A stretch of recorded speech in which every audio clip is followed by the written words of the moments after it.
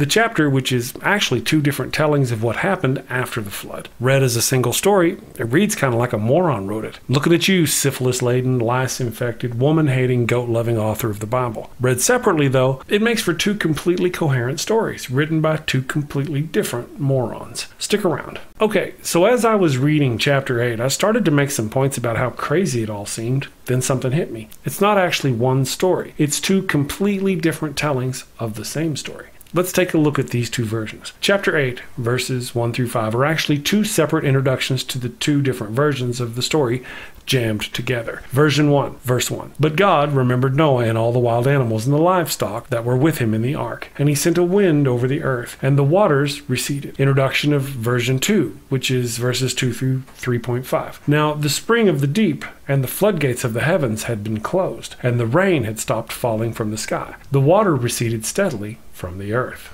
Back to version 1, verses 3.5 and verse 4. At the end of the 150 days, the water had gone down, and on the 17th day of the 7th month, the ark came to rest on the mountains of Ararat. Back to version 2, verse 5. The waters continued to recede until the 10th month, and on the first day of the 10th month, the tops of the mountains became visible. So in one version of the story, the waters were there for 7 months. In the second version, it was 10. And to read this like a single story in the order it was written, it reads as though the ark already rested upon the mountain, and the waters had receded, and the mountain tops were visible. Then Noah sent out a raven who flew around until the water was gone. But wasn't it already gone? But anyway, the water's gone. But then he sends out a dove, which couldn't find a dry place to land. He waits for 7 days. The dove come back with a leaf. He waits 7 more days. The dove doesn't come back. As one story, it reads like a bunch of nonsense. But as two separate stories, verses 15 through 19 are just Noah and the animals leaving the ark. Twice. Again, two different versions of the same tale. And it's also quite wasteful in its wording. In the first version, verse 15, instead of saying, God said to Noah, you and your family can leave the ark, it said, God said to Noah, come out of the ark, you and your wife, and your sons, and their wives. Then again, in the second version, verse 18, it does it again. It's not Noah and his family left the ark. No, it's, so Noah came out, together with his sons and his wife, and his sons' wives. Lots of wasted space in words. If we switch to older Bible versions, I'm sure the wording and waste would only get worse. And we couldn't even get through this chapter without at least a little bit of misogyny slipping through, listing all the men first, then the women in one version. It's not Noah and his wife, his sons, and their wives, which of course is still patriarchal, but not to be unexpected. But no, it's penises first all the way in one version of the story. Noah and the boys, the wife and the girls. And then there are the animals. Of course, there's lots of waste of space in each version as it tells us once again, twice again, about all the damned animals. Version 1, verse 19, could have said every creature came out of the ark. Instead, we get something similar to chapter 7's word vomit nonsense. Bring out every kind of living creature that is with you. Could have stopped there, but no. The birds, the animals, and all the creatures that move along the ground, so they can multiply on the earth and be fruitful and increase in number. Version 2, more word vomit. All the animals and all the creatures that move along the ground, and all the birds, everything that moves on land, came out of the ark, one kind after another.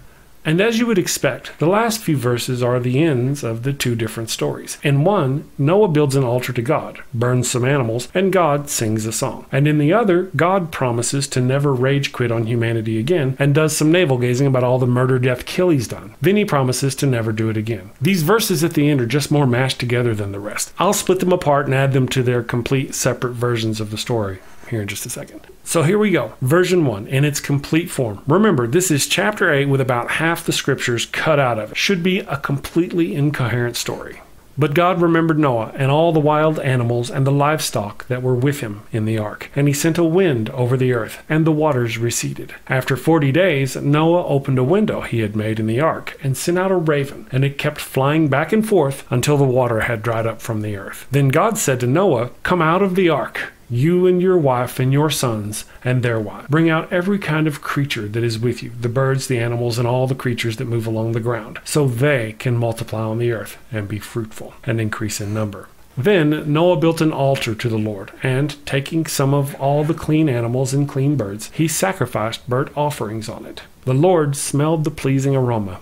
Then the Lord sings, as long as the earth endures, seed time and harvest, cold and hard, summer and winter, day and night will never cease. See what I mean by sings? Looks like the Almighty rocks it a cappella at this point. Remember, before reading version 1, I said I'd removed half the scriptures from the chapter? Well, here are those scriptures. Again, if I'm wrong, this should sound like a bunch of complete nonsense. Version 2. Now, the springs of the deep and the floodgates of the heavens had been closed, and the rain had stopped falling from the sky. The waters receded steadily from the earth. The waters continued to recede until the 10th month, and on the first day of the 10th month, the tops of the mountains became visible. Then he sent out a dove to see if the water had receded from the surface of the ground. But the dove could find nowhere to perch, because there was water all over the surface of the earth. So it returned to Noah in the ark. He reached out his hand and took the dove and brought it back to himself in the ark. He waited 7 more days and again sent out the dove from the ark. When the dove returned to him in the evening, there in its beak was a freshly plucked olive leaf. Then Noah knew that the water had receded from the earth. He waited 7 more days and sent the dove out again, but this time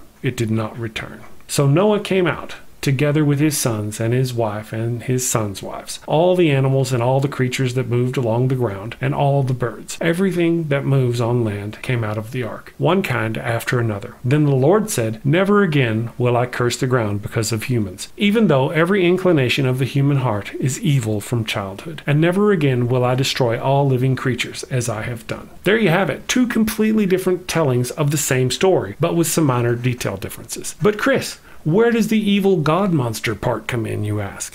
Didn't you know? Genesis chapter 8 is the first time we hear God admit to liking the smell of burning flesh. Yes, the God of love and mercy loves it when you kill an animal and burn its flesh. And it's not that they kill the animal so they can eat it. At this point in the story, people don't eat animals, only plants. Well, at least according to the next chapter, where God specifically tells man to start eating the animals. So apparently, they killed these animals for no reason other than to burn their flesh, so the Lord could enjoy the smell. Exactly what you'd expect from the evil God monster of Abraham and its book of death.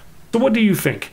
Do you agree with me that there are 2 similar but different stories being jammed together here? Let me know in the comments below.